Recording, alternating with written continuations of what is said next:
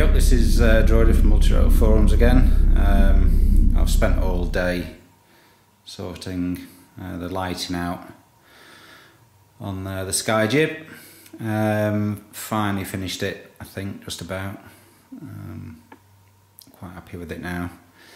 I know shouldn't have the props on in the house, should we, Bart, after our experiences in the past, but I just wanted to show a couple of things that I've done. After the maiden yesterday, it's quite important with coaxials that we actually get the props parallel to the ground and to each other, and so I take the legs off and get an accurate engineer's rule and get those distances correct and obviously level, more importantly on a Y6, but that's what I fly most, so it's just part of the commissioning process for me to do this with this first X4.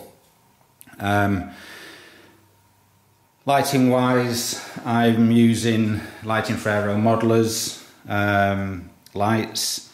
I do have some BrainCube ones, and I'm using a BrainCube lighting controller, which is quite nice. You can program it to different functions.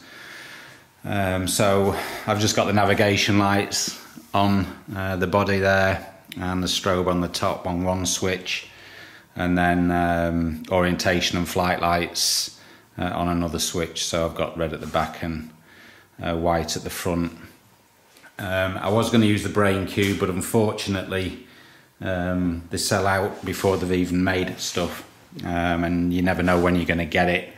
I did get some small lights for my little quad last week after waiting about 3 weeks for them. One of them is the LED that's flashing on the as a strobe on the top of the unit there, and these are the little ones on a switch that doesn't work. Oh no, wrong switch on the radio. This switch is from Lighting for Aero modelers. These are the red lights. You can see there is quite a bit of a difference in those. If I just turn that round, they are very, very bright and compared with Ross's super lights. I think they're a little bit too bright, to be honest. Even in daylight they're really bright, and the white is just blinding. And these are the little ones, so you can see it's probably flashed the camera out there. Again, if I just spin that round, the difference between them is quite marked. Whether or not it's just the dome that's on it that makes them brighter, but they are super, super bright. But again, it's really hard getting hold of them. But you can put your order in and wait if you want them. So that's it for now. I've just got to work on my next project on the machine now, which is going to be the Skyline. Not sure if it's going to work or if I'm going to radians. I hope it works. I've built up a set of legs here with the AV200 on it to test it out.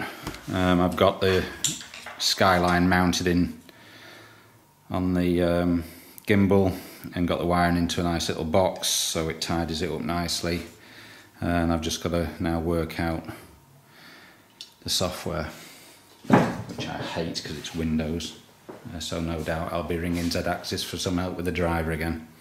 Anyway, that's it for now. So we can just knock them lights off on the TX now, and job done. It's time for a beer.